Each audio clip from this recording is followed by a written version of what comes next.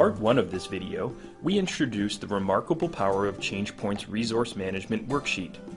With unmatched visibility and control, balancing demand across your organization's resource pool can be made simple. In part 2 of the Resource Management Worksheet demonstration, we are going to dive deeper into application functionality and demonstrate how resource managers can use the RMW to work in collaboration with other organizational leaders, most notably project managers. Looking at the current view as a resource manager for the U.S. Services Workgroup, we can determine that there are some resource imbalances. John Dawson, for example, is over-allocated on his financial implementation project for Friday.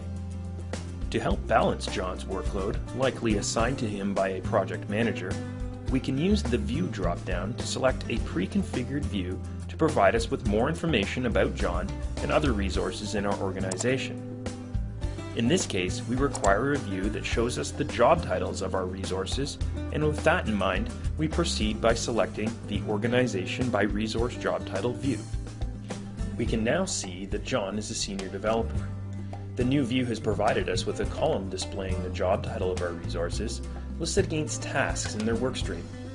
To build a configurable view based on the criteria you require, the Manage Views section allows users to create their own views as required. To reassign the necessary amount of John's financial implementation project to the correct resource, we are now aware that they must also carry a senior developer title.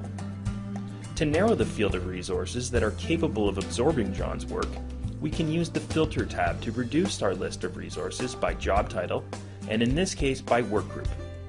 We can select the U.S. Services and Senior Developer filter, which once selected will alter our current view to only show us senior developers within the U.S. Services workgroup. Similar to creating a new view, filters can be built and configured to meet your needs by referencing the Manage Filters button and selecting the data relevant to your desired filter. Returning to the drop-down menu, we can apply the desired filter and start the process of reassigning John's demand.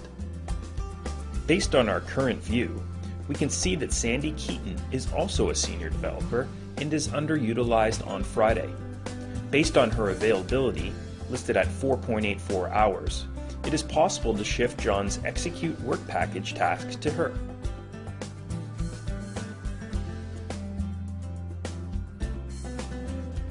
By dragging and dropping John's task to Sandy, both of their work streams are updated to reflect the reassignment. We have also been able to successfully improve their utilization for the day, as John was over-allocated and Sandy was under-allocated. At this point, we can go ahead and save our changes. Or, we can take some time to consider how these reassignments may affect the project manager responsible for John's financial implementation project. It may make sense to allow the project manager to have a chance to validate our changes prior to making them permanent. To achieve this, we can use the Manage Scenarios button and create a new scenario that can be saved and shared with the relevant project manager. We can go ahead and title this scenario Validation and select Project Manager from the Role drop-down menu.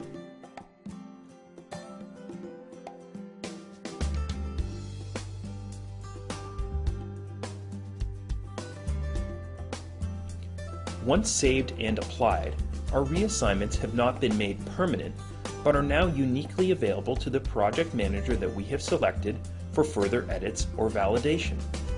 The screen you have in front of you right now would be exactly what the project manager would have a chance to see. By using the scenario functionality available in Changepoint's Resource Management Worksheet, organizations can foster collaboration between project managers and resource managers, avoiding costly missteps in project assignments and inefficiencies brought on by a lack of cross-departmental visibility. The scenario function can also be used to share resource management data with any number of people across the organization.